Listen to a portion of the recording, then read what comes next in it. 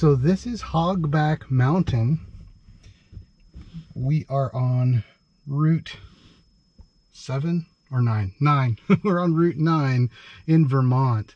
So we're continuing our journey south. Today we're showing a little bit of Vermont.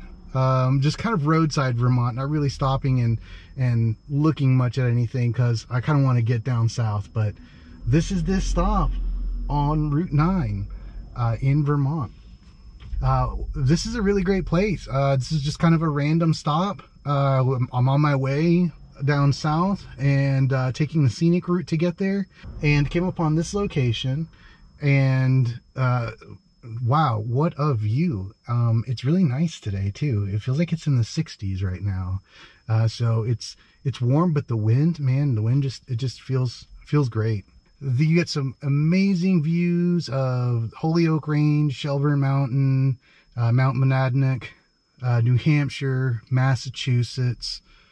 And I'm recording from inside the car right now. I'm recording the audio in the car because it seems like everyone, except for these people at this picnic table, were wearing masks outside. So I just wanted to be respectful, and it's kind of windy outside, so there's not really great audio. So I just figured I'd grab the audio in here, and then I'll just, just add the footage from outside so you guys can get a better view of these hills and of the gift shop up here, the country store at Hogback Mountain.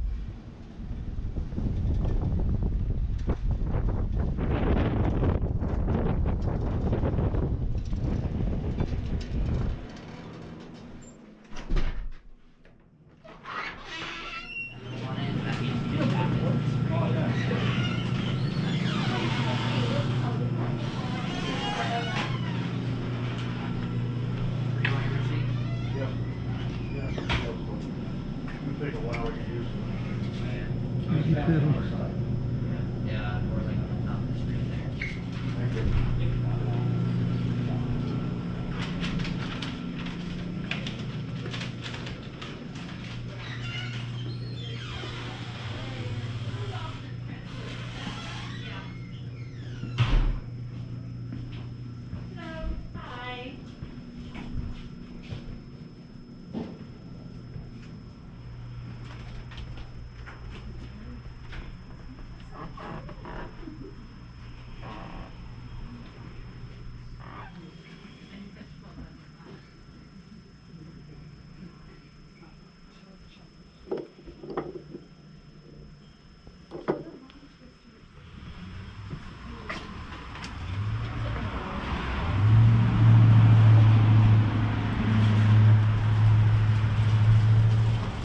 And a couple of interesting things about this location here.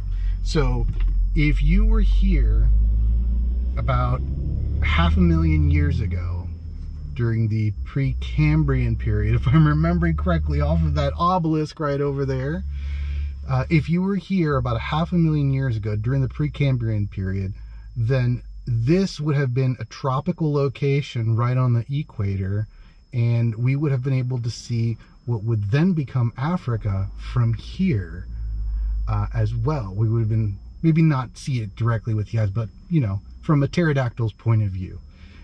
This would have touched up against Africa in what was then known as the supercontinent of Pangaea. So interesting place. Really, really cool stop. If I had planned a little bit more for this, I probably would have put one of my own stickers onto this rail full of these stickers that you see here. I thought that was really cool that there are stickers from everywhere, but alas, I did not have any with me because I was not planning on doing something like this. But lesson learned, I'll have to have that for the next time so that I can vandalize just like all the other cool kids. Well, that's going to do it for this video. If you like the video, please give it a thumbs up. We're again journeying through Vermont on our way to head home to where my family lives in North Carolina and Tennessee, and to spend a few days, a week or so there, and checking out some cool things. So I hope you like this video. If you like it, please give it a thumbs up. Don't forget to hit the subscribe button and ring the bell for notifications. New videos post every Tuesday and Thursday. Join us next time when we answer the question, where will the journey take us?